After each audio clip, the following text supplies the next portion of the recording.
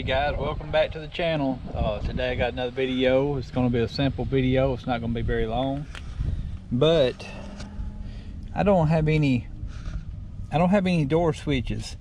So when I open my door, no lights come on. This is the plug that's supposed to have the switch connected to it. The plug comes in, of course, from the back side.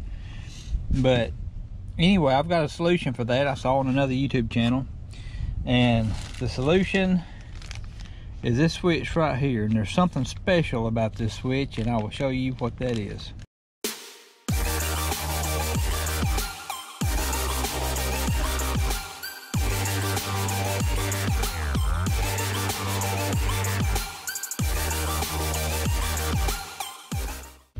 So this is what you get when you order this switch. I will leave a link in the description of where you can get this switch. So of course, when you shut the door, the switch compresses, the lights go off. When you open the door, the lights come on. When you take the door off, the lights come on. What's unique about this switch, the factory switches, they make these little spring contraptions that goes on the switch right here, and it grips the threads and it'll keep it compressed. You don't have to do that with this switch. You simply pull it out and the lights go off. You can run with your doors off and not have to worry about running down your battery because the dome lights are on.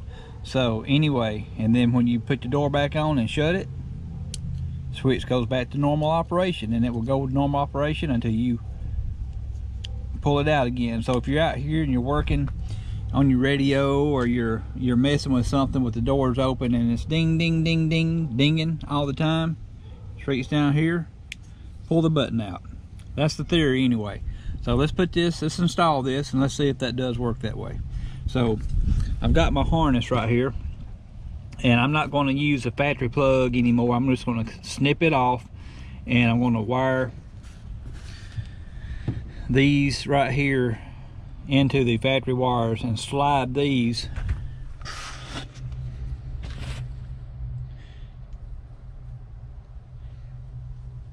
on top of the connectors like that right there, and that way I will have a good connection. If I need to take them off, well, if I need to take them off, I can just pull them off like that. So let me cut these wires and get these wired in.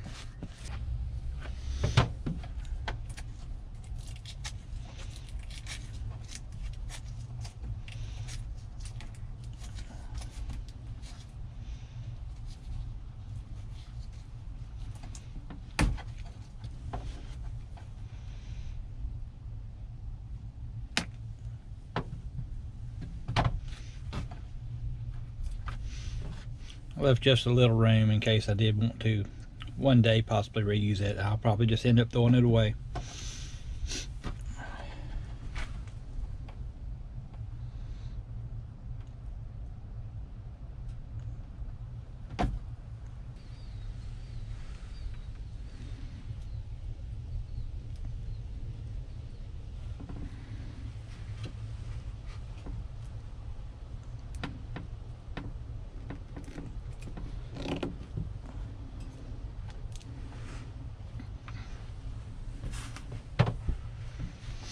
It don't matter which plugs go to what side on this side right here, because all you're doing is completing a circuit when that switch is released.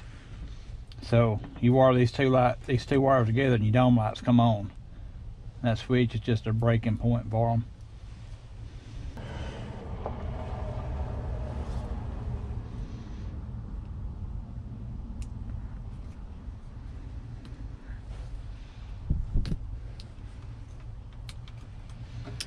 All right, so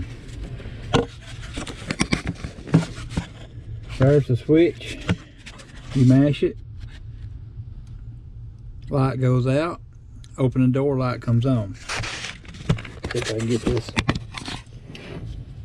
You have the doors off and you want your lights off, you pull it, lights go off, lights stay off. So the switch don't come with the threaded nut that goes over these threads right here. And if you have the factory switch, it should come with something that looks similar to this. I had a friend at work to 3D print this.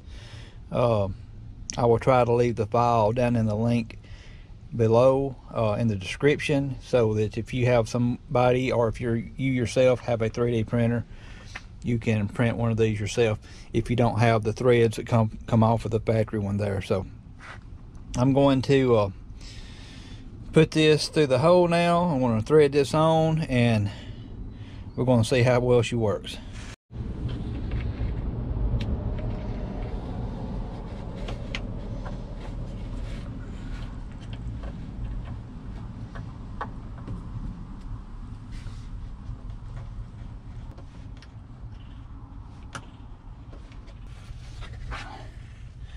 Okay, that is in. Let's make sure everything is still plugged up. I'm going to press the button right here. I'm just going to press this in to release it. All right, that works. I'm going to pull the button out. All right, that works. I'm going to shut the door and open it back up. It should reset the switch. And it does. So, and now I'm going to put you in the floor looking up at the light, and I'm going to shut the door. Light should go off.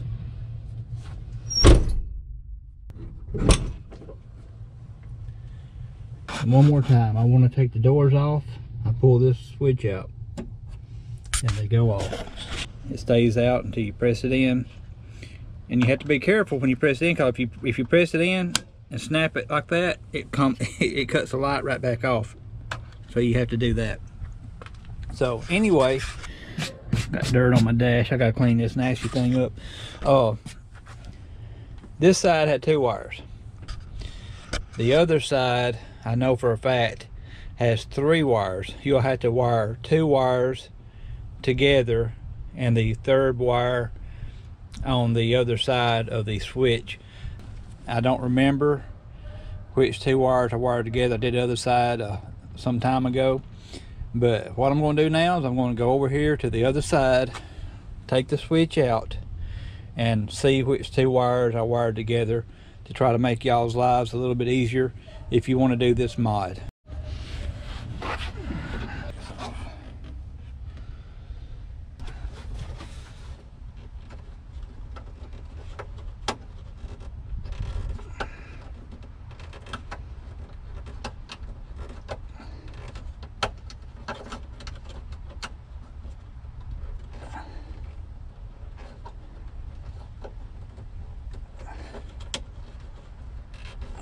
Okay, I got the switch out. My wires are too short to pull them down to show it on camera. If I remember right, I did those wires actually through the hole that the switch comes out of. I actually pulled the wire through the hole. I think that's where I did all my connections, right there. But I know I can see what color wires go where. So there's 3 wires. One of the wires is yellow, one of the wires is blue and black, and one of the wires is yellow and black. The yellow and black wire goes by itself. Wire the other 2 wires together and the switch will work. So that's what yellow and black wire goes by itself. Wire the other 2 wires together. Your door chimes will work when you open the door, and so will your dome lights. Well, your interior lights will come on when you open the doors, and the switch will cut those off when you operate the switch. So anyway, that's the color. So now I'm going to put this back together and be done with this job. Okay, I got the switch installed, got my alarm going, it's telling me my doors are open. Off, back on. So anyway, it's pretty neat. I really like that. Well guys, that's a wrap. I hope you like this mod, because I love it. It has so many uses. Taking your doors off, working in your Jeep with your doors open. You can shut that switch off at will, and it's so easy to do it. You don't have to put that little spring clip on there to compress that button. So anyway, if you like this mod, please hit that like button, and if you hadn't subscribed yet, please consider subscribing. I'm going to leave a link in the video description below to the switch I just put in, so that you can do this mod to your Jeep as well. And I'm going to leave a link to another video where I learned how to do this. I found it on YouTube, and I tried it, and man, it works, and it works great. So very useful mod, has a functionality to it, and that's what I like. So anyway, watch the other guy's video and he'll explain about the switch and how it works. And when you go to the website that I'm going to link in the video below, make sure you're getting the right switch. When you put it in your cart, they'll try to sell you another switch that will not work. It'll look very similar, but there is a subtle difference. It's got to have that locking mechanism that when you pull the button out, that it will stay locked out. So anyway, y'all come back next week and we'll see what we're doing then. I'll have something uploaded, and we'll be working on this Jeep TJ and getting him back up to where he should be. He's getting closer and closer, hits the road really good, drives great. The front end is so tight on this thing after I've replaced all the front end under it. So anyway, the only thing under the front end I hadn't replaced are the ball joints in each front wheel. But anyway, everything else is brand new, and it's tight, and it drives like a dream. You know, it really does. You know, I know it's a Jeep TJ, and you know, everybody think, no, it don't drive good. It does drive good. So anyway, I'm rambling. Sorry about that. Y'all come back next week, and we'll see what we got uploaded. Thanks again.